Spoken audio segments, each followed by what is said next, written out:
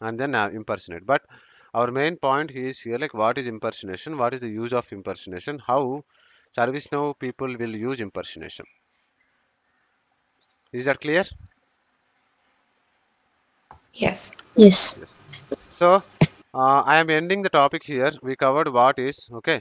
We covered some user, we covered a group, okay. We added user to group, we added user to group to role, okay. And then we also seen impersonation. Okay, these are our topics under user administration.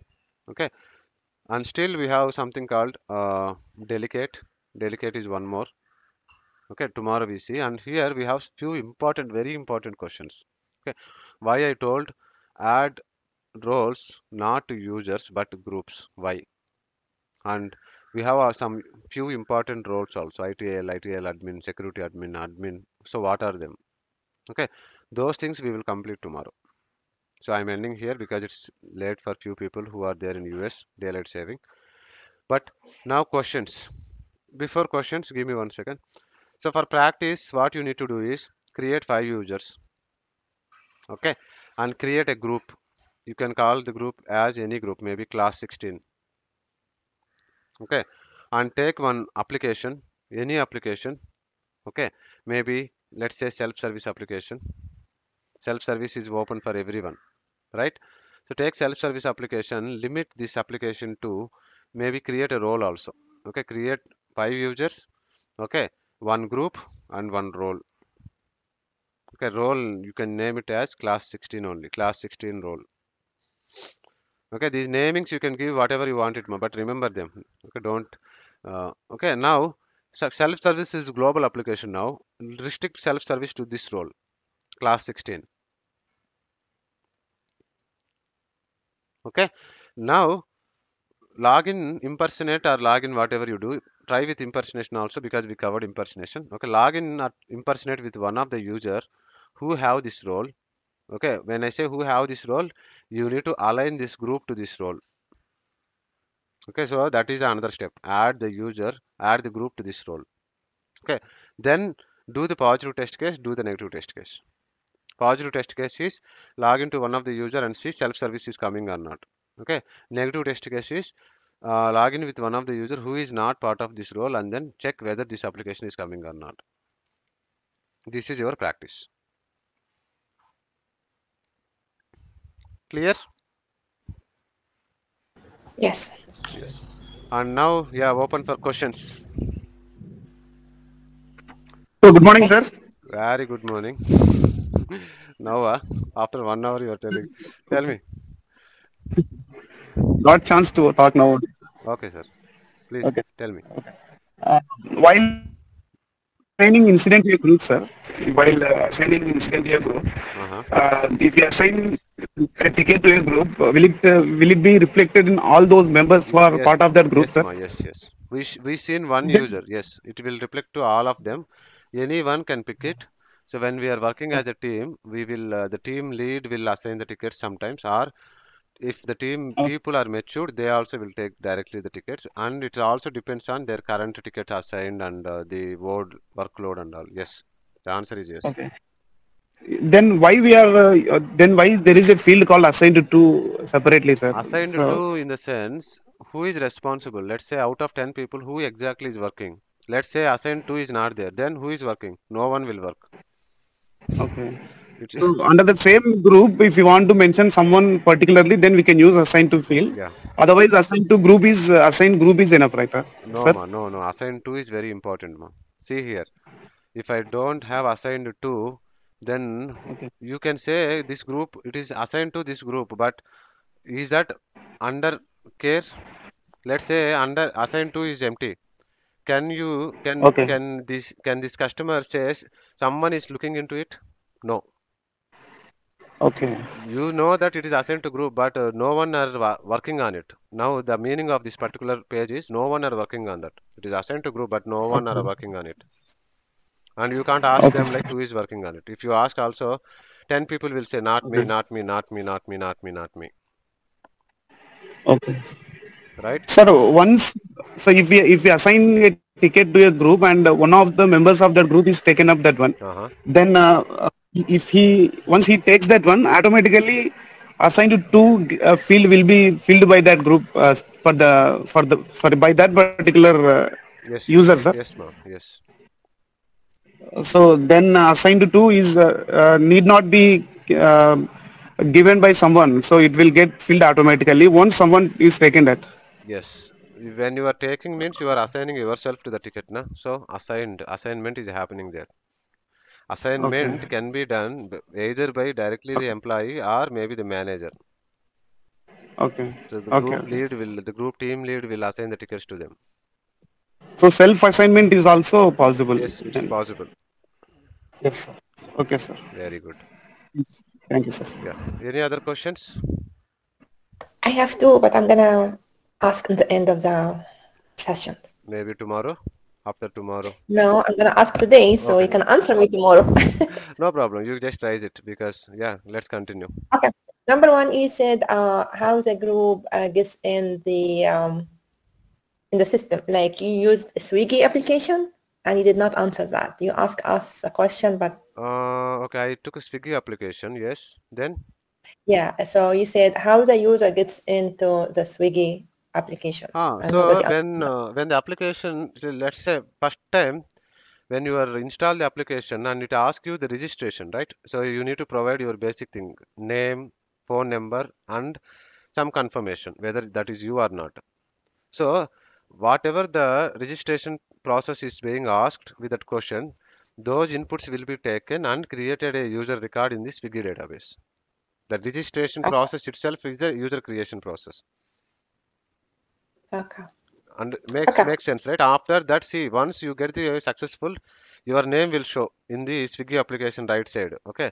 Then if you click it, you can see your data also, your orders and all. That means your account is being created and you have some space also allocated. All the transactions, everything will be saved under you. And the application will show you your relevant data.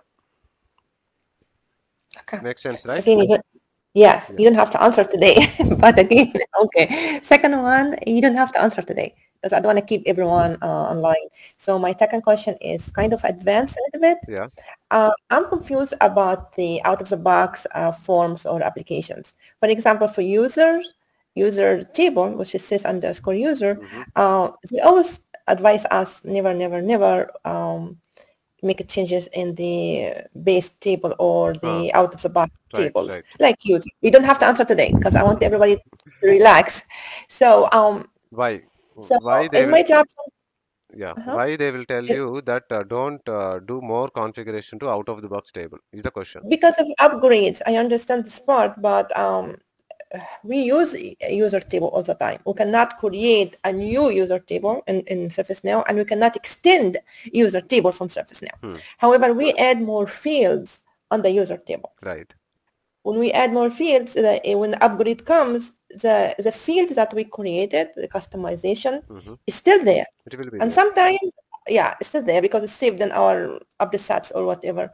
But the other ones, they change all the time. And you're going to see a lot of changes if we use San No, no, Diego. other changes will be go. No, it will not go. See here, if they are going means the upgrade. See, when you are upgrading the platform, you need to review the logs, right? Upgrade logs. There, skipped logs maybe you are not considering. This platform will skip some logs. So as part of platform upgrade, you need to review them and you need to take a call whether if any skipped log is needed. If it is needed, then you have to commit it. Are we doing this You know what part? I Yeah, what I meant was ServiceNow. When ServiceNow updates their own table, Yes. they do some change.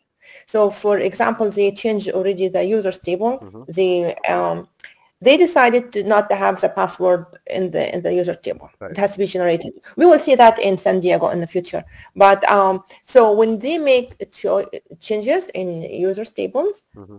the changes they make, it affects us. But anything we created, anything we customized, is still there. Yes.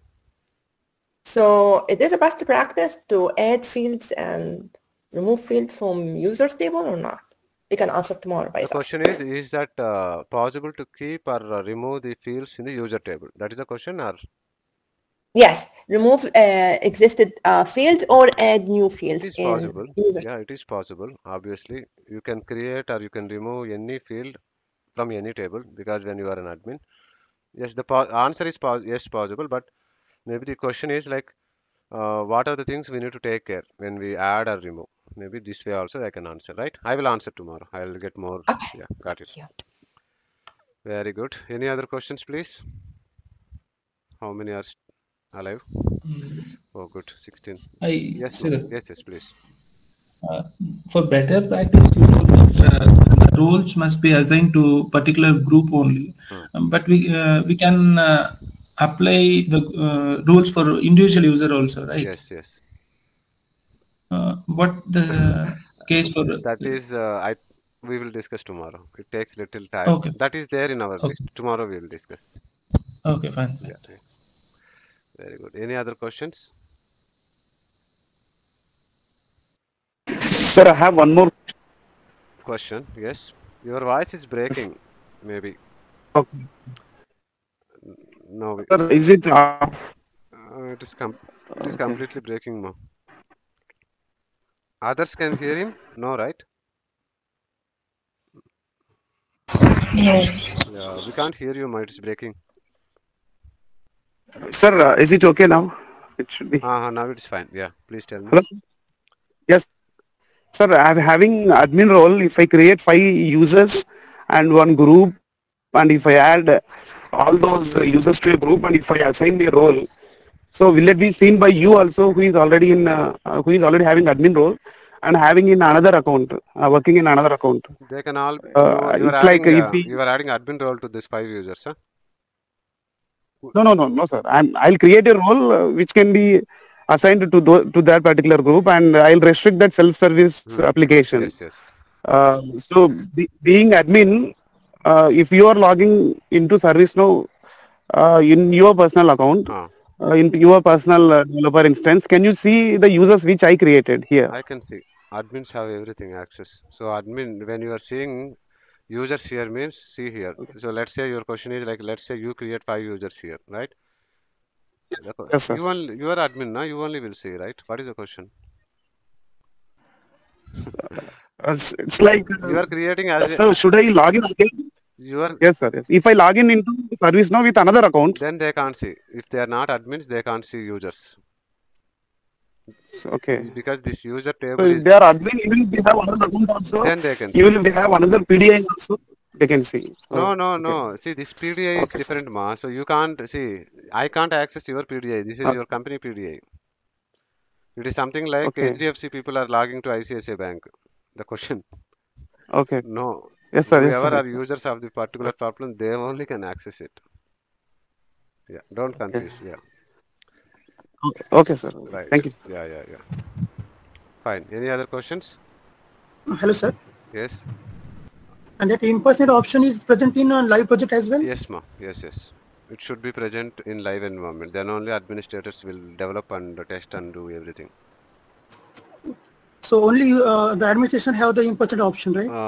For now, yes. And tomorrow I will add some more statement to that. Yeah. Okay. Very good question. Thanks. Yes, ma. Good. Any questions, please? Okay, then. Okay, if any questions, maybe please list down. We can discuss tomorrow. Okay. But practice this. Okay, when we say today means please try to finish from today only today. Okay, because